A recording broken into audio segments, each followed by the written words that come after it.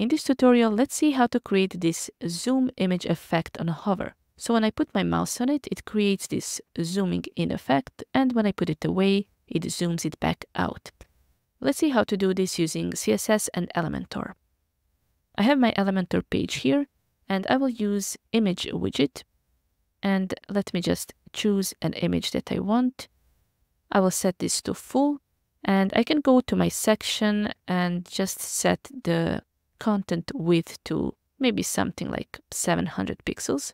Now I will select my image widget and go to the advanced panel. I'm using Elementor Pro, so I have this custom CSS field here. If you are using a free version, I will show you how to achieve the same effect using a custom CSS plugin. But for now, let's just type our code here. I will start by typing selector and img, and then colon and hover. This will define the hover state of my image within the section that I'm editing. So in this case, on my hover, I want this image to scale up. So I will use the transform property, scale, and then in the bracket, I will define the scale that I want this image to have on hover. In my case, it will be something larger than 1, which means that it will zoom in. So for example, maybe 1.3, let's say.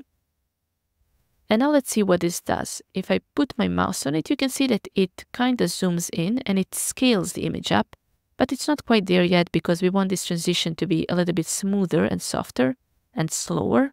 So to do this, I will type again selector, img, and then I will define the transition. And the transition in my case, it will be something like maybe I want it to last, let's say 1 second to be a little bit slower. 1 second or 2 seconds, you can experiment with this value. And I will also add ease value, which will create this kind of a smoother effect. So let's now see what this does. You can see that it has this very nice and soft and natural flow to it. And the last thing that I want to fix is that you can see that on hover, when the image is zooming, it goes above and beyond the frame. So it goes basically outside the frame, and I don't want that. I want it to actually stay within the frame and just to hide these bits and parts of the image that are outside of the frame.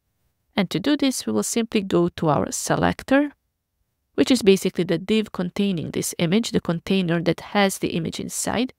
And I will set the overflow to hidden. And in this case, you can now see the effect that we have, which is very nice and smooth zoom effect, while the remaining bits of the image, they remain hidden using this overflow hidden property. Now you can do the same effect. Now let's just copy our code here, and I will actually cut it.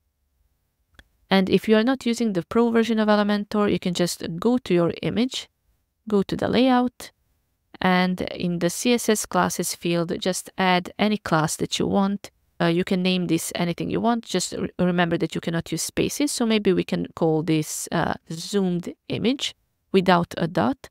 And then remember this name, it's a zoomed image. I will go to my custom CSS, and I'm using a simple custom CSS and JavaScript plugin.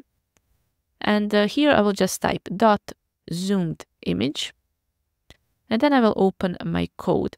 Now, if you remember, the code that we used is this one. So actually what I can do is simply use the zoomed image class and just replace it here. Wherever I have selector, I will type zoomed image, which is the name of my class.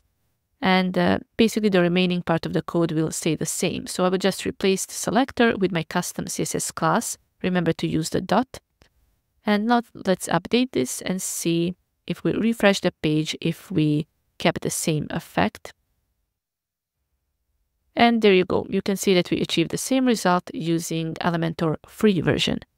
So that's it. I hope you liked this video. If you have, don't forget to like, comment, or subscribe.